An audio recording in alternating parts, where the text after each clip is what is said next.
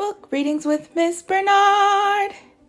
Hello everyone, and welcome back to another Book Readings with Miss Bernard. Today's story is I Color Myself Different, written by former NFL quarterback and civil rights activist Colin Kaepernick, illustrated by Wilkerson. Let's begin.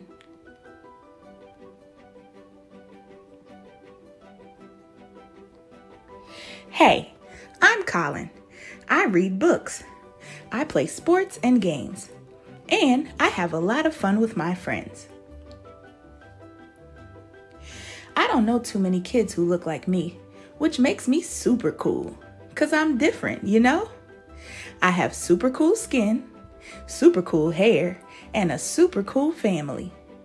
Sometimes it's not easy, but being one of a kind sure is amazing. Somebody has to do it. And that somebody is me. But one day, I had to learn that being different takes courage. It happened at school. Good morning, class. Today we are going to learn about families, Mrs. Musa said. Grab a sheet of paper and your art boxes. We'll start by drawing what our families look like. This is going to be easy, I thought to myself. I have the best family ever. I'm going to draw my mom, my sister, and our kitty cat, Mr. Noodles, said Sarah. Well, I have a huge family with my parents, grandparents, and lots of cousins. I need 2 papers, joked Eric, my best friend. I didn't say anything because drawing is serious business. I had to choose the just right pencil, just right paper, and just right colors. I had to focus. First, I outlined, scribbled, shaded, erased, and outlined some more. Then, I laid out all of the crayons so I could pick the perfect colors. Aha! Got it.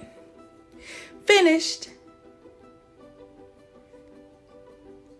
Mrs. Musa asked us to show our family portraits to the class one by one. I love seeing how families look different and beautiful in their own ways. I couldn't wait to share mine.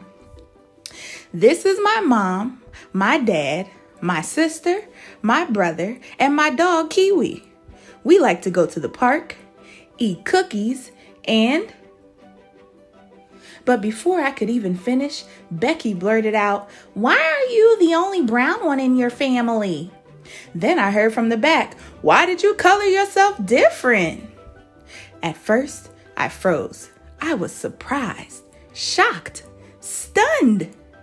I liked being brown and different, but the questions made me feel bad. Then I remembered when I had asked my mom the exact same question. Mom, why am I the only brown one in our family? Why am I different color? Honey, some children join families when they are born, and others join families after they are born. When you were a baby, Colin, we decided to adopt you, and you made our family whole, Mom answered. Adopted means different? Adopted means special, Mom smiled. Being adopted is an extra special way to join a family. Even though we don't share the same skin color, we share the same love. And that's what matters most. Ever since Mom wrapped me in that warm hug, I knew having brown skin and being adopted made me special. I have brown eyes, a brown nose, and brown hands, just like the people who inspire, create, lead, and change the world. There's Huey Newton, Angela Davis, Toni Morrison, Ida B. Wells Barnett, Muhammad Ali, Audre Lorde, Malcolm X, Tommy Smith, and John Carlos. That made it easy for me to unfreeze quickly. I stood tall, opened my eyes, and said, I'm brown. I color myself different. I'm me, and I'm magnificent. I said it a little louder so those in the back could hear me. I'm brown. I color myself different. I'm me, and I'm magnificent. You are magnificent, magnificently brown and magnificently different, affirmed Mrs. Musa. Brown is beautiful, added a classmate.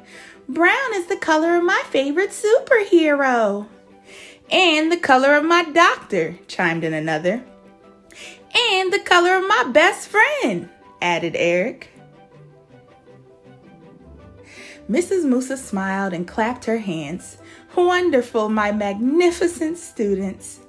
Then she talked about the ways people and families can be different and full of love. I love my brown skin, and I love my family, and I love being different. As we talked, I snuck a few seconds to add something very special to my family portrait before hanging it up on the wall. That day, I was proud. I was proud of my brown skin, and I was proud to be me. It was that day that I colored myself different for all the world to see. The end. What an inspiring story about loving yourself no matter how different you are from your family and friends around you. Remember, it's okay to be different. No matter what, you're still magnificent. All right, friends, thank you for tuning in to another Book Readings with Miss Bernard.